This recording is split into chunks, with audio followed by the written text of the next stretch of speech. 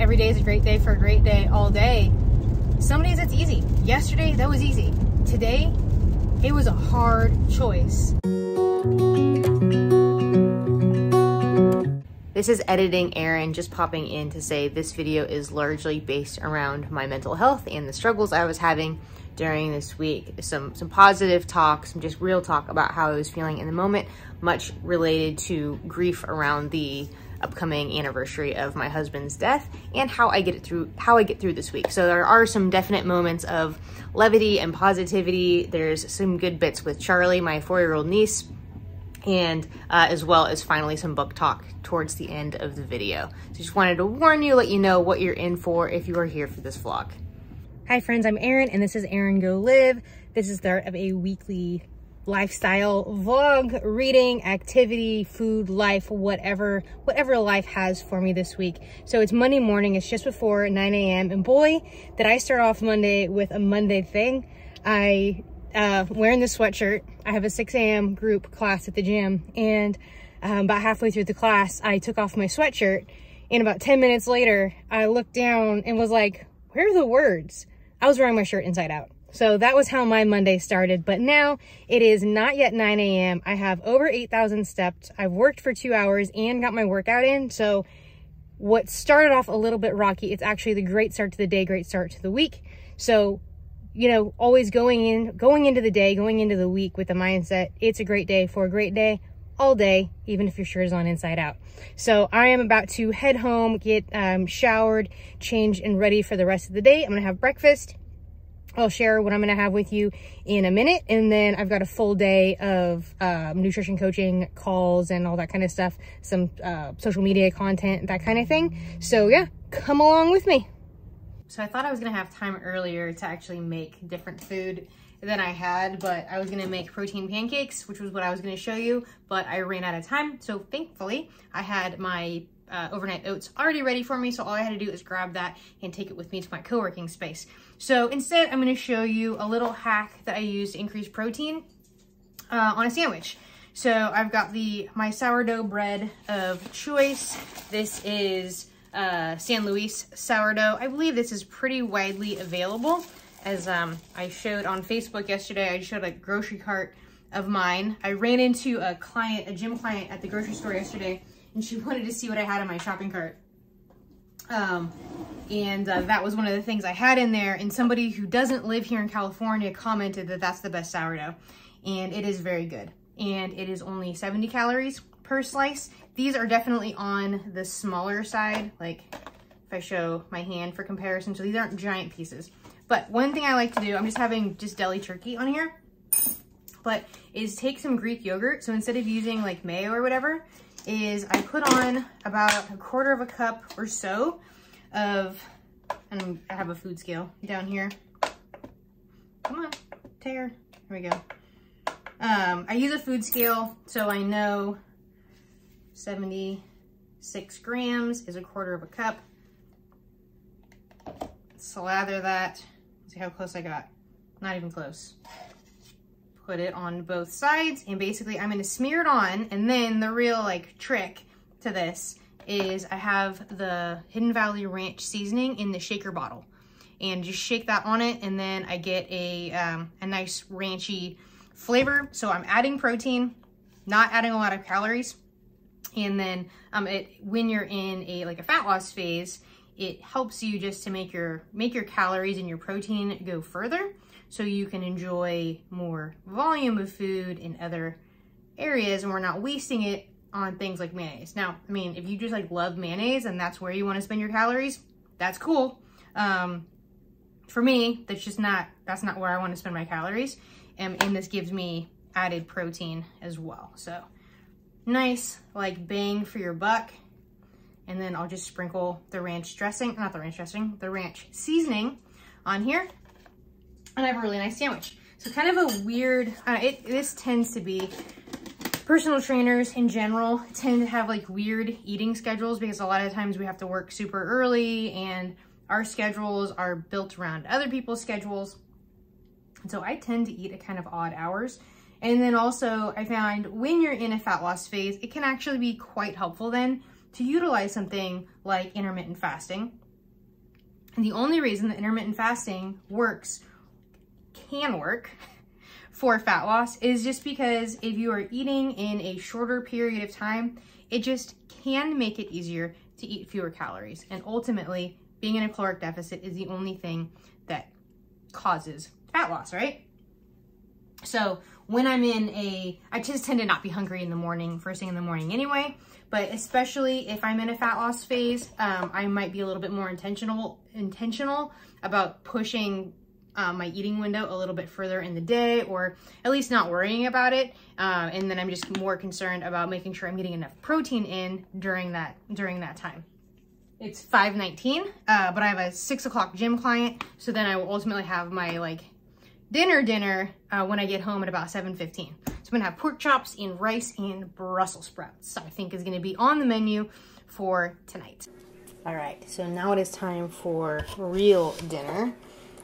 Just got the 2 pork chops out of the air fryer, and I just heated up 100 grams of rice plus probably another 100 grams or so of cauliflower rice with mixed veggies. So great kind of hack for adding volume without adding extra calories, or adding very few extra calories, that is using cauliflower rice. Plus you're getting an extra veggie in. It's going to help keep you full with almost no calories. Plus you're getting those extra nutrients. And then I'm going to move my pork chops over. Just to save time, I steamed my Brussels sprouts. Basically just throw them into a microwave safe bowl, put a wet paper towel on them for 2 minutes. Now I'm going to toss them into the air fryer. They won't have to cook for nearly as long. I'm going to give them just a little bit of a zhuzh, some olive oil spray, hit them with some roasted garlic. Will that focus? Roasted garlic and herb seasoning. Give that a little toss. And do about 3 minutes on both sides, and dinner will be ready. All right, so it's Tuesday afternoon. I'm not feeling awesome. This can happen to me on like slower days, and it's a slow, rainy day. You know, started off the day, had a great training session with my friend, who herself was going through kind of a hard patch. Particularly had a really bad yesterday, and it's kind of translating, moving into today. And so for her, you know, following through with our training session today was really important for her mental health. You know, just the endorphins of the workout, but also like following through, doing something that you were supposed to do. You know, mentally that feels really good too. And I don't know if it's just like the anniversary of Sam's death is looming, seasonal affective disorder type of stuff, lack of anything on my calendar basically after 10:30 this morning, other than therapy session, which just gets you into like internal you know, self-evaluation mode, which isn't always the best thing. I'm just feeling rough right now, and like honestly, I've got clients 3, 4, and 5, and then book club after that. And I mean, it makes me want to just text everybody and be like, I'm sick, I can't make it today. I know that that's not what's going to be helpful. That's what I want to do. I want to curl up on the couch and just go to sleep right now. Which is what I did, basically, between the end of my therapy session and about 2 minutes ago. But I know that that's not going to actually help anything. It's not going to make me feel better. Putting on a little bit of makeup, getting out of the house, and focusing on other people is what's actually going to make me feel better. But it's a hard choice. It's hard. This is one of those, it is choosing the hard right over the easy wrong, for sure. I was just, as I was kind of resting, I never actually like fell asleep on the couch. I was watching this documentary on YouTube about this multi-stage race in the desert called Desert Rats, and these people over the course of, I don't know, 4 or 5 days go from somewhere in the desert in Moab, Utah to Eagle, Colorado, I think, or whichever direction they go in. They go a really long way in the desert in grueling heat and terrible conditions, and one of the runners was saying, one of the best ways that you can start to feel better is to stop thinking about yourself and to focus on somebody else. And that's absolutely been the case for myself. When I'm having a down day, when I'm having a hard time, it's those times when it's just me that I struggle the most. And as soon, especially when it comes like to work, as soon as my focus is on my clients, whether it's my nutrition clients on the phone or my gym clients in person, I snap right out of it and I turn into Aaron the coach, Aaron the trainer. I am hyped up. I get, it gives me energy. Giving energy to other people gives me energy. I think I'm just kind of like trying to hype myself up for my afternoon here. I am excited about going to book club this evening. We're talking about Lady Parts by Deborah Copagan. So that'll be the end of the day. But yeah, I'm just like, today's a struggle. Yesterday was flying high, 13-hour work day, just felt good all the way through.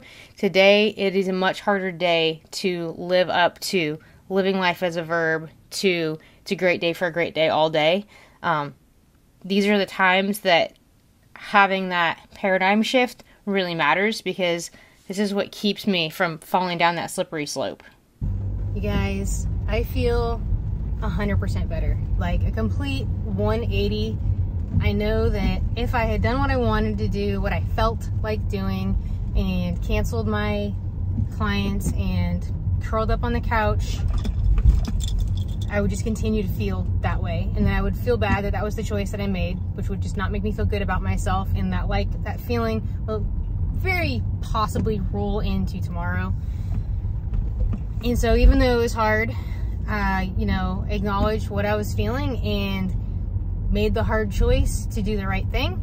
And it's not the right thing in that it's wrong if you wallow in your feelings or spend an afternoon on the couch because you're feeling down. I'm not saying that that is wrong for anybody else to do. What I'm saying is that I know that if I made that choice, that is a slippery slope. That was like a major, in dialectical behavior therapy, we call it green light, yellow light, red light. That was a major flashing, glaring yellow light that if I made that choice, I'm headed right into red light territory, which is the abyss of depression. And it may not have ended up that way. I could have gone to sleep and woke up fine tomorrow, but it's those little choices, like that crux moment where you can go this way, you can go this way. You can take the blue pill or the red pill, and it is going to determine where you're going to end up, and it determines, it says something about your character too. So that ability to be able to make that hard decision and do the thing that you know is ultimately going to be right for you. And that's like the big point that I want to like hit home here, and that like I want to internalize for myself, is that there's nothing wrong with feeling what you're feeling and having a bad day and not wanting to do things. But the hard choice is then to, what can I do to bring myself one step out of this? What can I do that's going to bring me one step closer to where I actually want to be, rather than one step further away in that kind of that slippery slope? So I ended up, both my 3 o'clock and my 5 o'clock clients couldn't make it. Saw my 4 o'clock client, that was great. So I was able to actually get my workout in, because what I didn't talk about is that if things had gone as planned, I would have skipped my workout today, basically. So I was able to get my workout in. And I trained my 4 o'clock client, and she had no clue that there was anything wrong with me. I was just 100% attuned to her. She had some stuff going on personally that she was kind of working through, and it was like a therapy session for her, both to physically be active and then to just kind of be able to vent a little bit of the stuff that was going on with her. And like I knew would happen, me being able to focus on somebody else helped pull me out, and it took me from a place of self-pity to a place of service and active listening, and getting to kind of be in my zone of genius, which just makes me feel good, and just, the endorphins are there and everything like that. So my motto, it's a great day, every day is a great day for a great day all day, some days it's easy. Yesterday, that was easy. Today, it was a hard choice. But even though I had a rough patch for a good portion of the day, there was still day left. And I was able to turn around, and I'm feeling amazing right now. So I'm off to book club, where I think I mentioned it before, where we will be discussing Lady Parts by Deborah Copagan. I'm gonna get a nice home-cooked meal that I didn't have to cook, and just enjoy some nice companionship, some nice making new friends. So Meredith is already my friend. She's who got me into rock climbing. And then this is only my second time going to this book club, and so, you know, continuing to like develop relationships with the other ladies in the group. Wait, who did you see? I saw a whole birdie.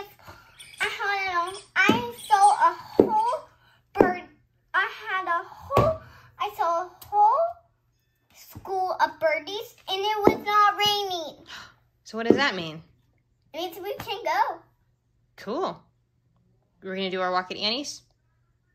Not in Annie's. Well, at Annie's. Yeah. Okay, what are we gonna see there? We're gonna eat some food, and then talk to Annie, and then go on a walk, and then we'll come back home. You know what though? I don't know that Annie's gonna be there. She's having lunch with her sister. Who's her sister? I can't think of her name right now. Is it... I have a new name that my friend is named. What's that? Dina. Dina? I don't think her name is Dina. Pretty sure it's not. But we could still go by the water and go for a walk and have a snack. Okay. That sound okay? Yep. We could see Megan instead of Annie. Remember Megan? Yep. She's my friend. Perfect. All right. Ugh, I guess we better put shoes on. Okay. Let's put this ball away so see if it doesn't get...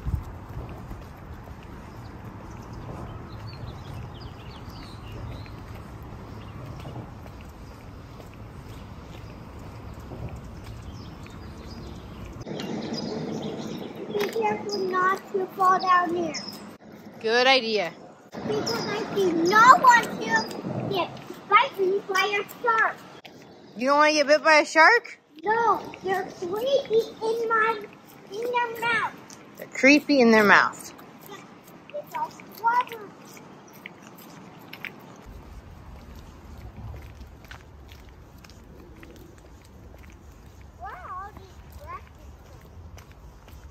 Because it's been raining so much, they come off the trees. Whoa! I see a ton of ducks. Where? Here, go walk out in front of this bench and then look out into the water.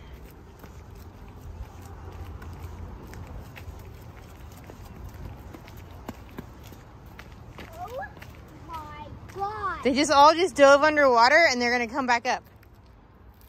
Let's see. I see stuff in black. You see it too? Yep. No, that's... There were a bunch of ducks just a second ago. There they are. They're popping up. Whoa, look, I got one. So many. I think that's a school. A school of ducks? Oh, look, a smiley face. Oh, look, a smiley face. Lovely. It's not good.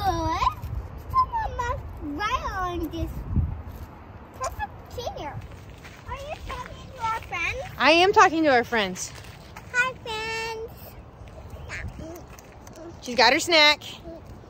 We're going on our hike. No, our walk. Our walk, not our hike, our walk. It's a trail we know very well. This is right along the American River, right by my co-working space. This is our normal walk that we go on. Yeah, you've been here before. Got a little bit of sprinkle going on, kind of showering on and off today. But honestly, I just really need to be outside. I spent most of the morning kind of napping on the couch while she watched TV. So it's good to get out and move because I know that's what is actually going to help me feel better and stay feeling well. And it is just glorious. It's so green because it has been so damn wet. Don't say that word or I'll also be sad. Sorry, friends. But I want to see your friends. Friends. You take a bite? This is yummy.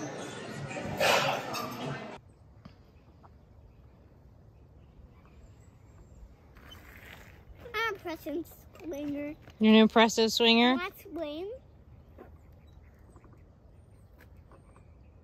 Does it make you sick because when your mama pushed you, you got sick? No, just the movement. It's called motion sickness. It's like when you get car sick, but it even happens for me on swings. Do you get car sick? Yeah.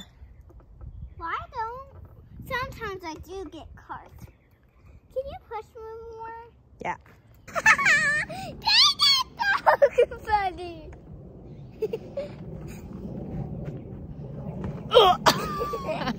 Now we push ourselves. Okay. Let me get on my swing. Okay. Swing. It is Friday afternoon. It's about 3:30 and I have one client left for the day. Early day started at 6 and I'll be booked basically till 4:30, or I'm booked pretty much straight through till 4:30, except I just had my 3:15 cancel on me, so I have a little bit of the gift of time. I've been given the gift of time, and so I'm going to use it to get outside on this beautiful day. The hawks are in the sky. Oh, where'd they go? Can you see them? Where are the hawks? There we go. The hawks, Cooper hawks, are in the sky. Actually, they could even be those are definitely Cooper hawks. There are eagles that live just across the water. So occasionally you get the treat of actually seeing the eagles, not the Cooper hawks. Not to disparage the Cooper hawks, but you know, the eagles are just extra special, you know?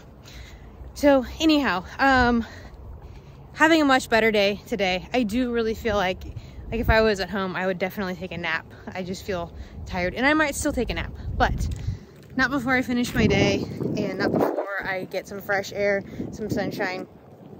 It is a little bit on the chillier than I expected it to be, but it feels really nice with the sun on my face. And just seeing blue sky and sunshine is such a delight. And I took yesterday as I was, yesterday as I was, you know, it was a really hard day.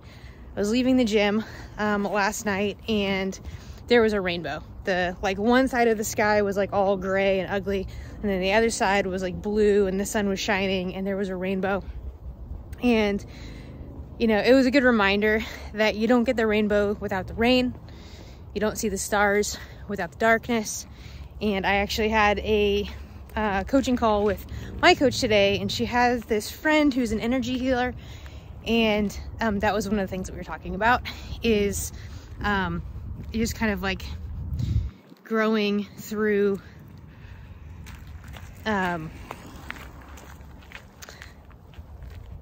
giving yourself grace and allowing yourself to kind of lean into moments of pain and grow through them and stuff like that. And I'm not like a big, you know, I try to have an open mind, but the whole like energy healing stuff, I don't know, like tarot card, all that kind of stuff, I don't know. And then, but it was crazy because we had just been talking about the whole rainbow thing. And then the card that she pulled for me was like a night sky with stars. And that was essentially the message of the card. So, you know, it is what it is. But anyway, I am out here enjoying this beautiful walk and listening to Middlemarch. I'm gonna switch hands here. So we're in, I don't know, book 4 now, maybe chapters in the 30s now, right around book 30 or so. And we are with basically the less interesting group of characters, and this old man has died, and it's kind of like the reading of the will and who among his relatives is going to inherit what. And so honestly, when it's kind of this group of people, I'm just trying to pay attention and trying to keep up with it, but it's still like there are these lines that are just so good in this book where if and when I'm reading it in physical form, I'm, you know, I'm underlining it. So I can definitely see how powerful her writing is. I'm just having a little bit of a hard time sometimes just keeping up with more of the lack of story. Yeah, I think it's like the lack of plot and just figuring out, her, we're just like hanging out with these people. Is anything actually happening? Or did I just like doze off and miss it? So I'm very much enjoying the writing. I'm just a little bit, sometimes feel like, am I actually picking up what's happening? So that's where I am with Middlemarch. And then the goal will be tonight to finish Amari in the night game. I think I have about, I keep messing up that title. Amari and the Great Game. Yeah, like a little marsh right here. That's normally not a wetland right there, but it's a little marshy, a little swampy right now. Any day now, this will be full of cottonwood trees and I will be a sneezing mess. Literally, there will be like piles of cotton along the sides of the trail here. So better enjoy this sunny spring moment before the cottonwoods are in full bloom. But anyway, I'm already in the night game. The goal was to finish that tonight, and now I'm gonna shut up and enjoy this peaceful walk. This has been a hard-ass week. And here it is, it's 4:32. I've been going since 6 a.m. pretty much nonstop, except for that kind of little impromptu walk, that little extra half an hour that I had. But I'm just so proud of myself for getting through this week. And it's a good reminder that when you're having those hard times, those bad days, whatever, like, it's temporary. It'll pass. This too shall pass. And you have to get through the rain to see the rainbow. Now it's time to head home, pick up a book, and cozy up on the couch.